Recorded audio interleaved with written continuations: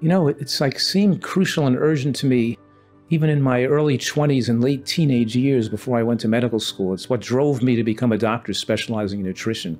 I'm one of the individuals who didn't change from a conventional doctor into one that's more geared toward lifestyle medicine nutrition. I started out with the purpose to go to medical school with the intention of becoming a physician specializing in nutritional medicine.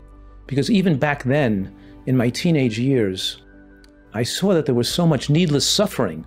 People suffering with asthma, lupus, psoriasis, heart attacks, diabetes, amputations, kidney failure, dialysis, all these things that are a result of nutritional ignorance, and nutritional tragedies were befalling the American population and then spread all over the world. So I'm always saying, why all this needless suffering and needless death? And I knew that the bursting out, the growth of nutritional science and the growth of nutritional medicine would eventually be something that would overtake and become something real and large in the development of health sciences. I'm a little disappointed that it's not bigger now because obviously it's still grown tremendously.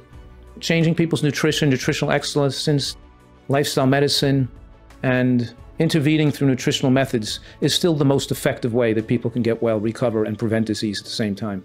So it's by far the most powerful tool we have to keep people healthy around the modern world, and I'm tremendously passionate about helping people, both preventing these tragedies that never had to occur and affording people the opportunity to get well when they have some illnesses that resulted from poor nutrition, which is obviously the cause of most disease.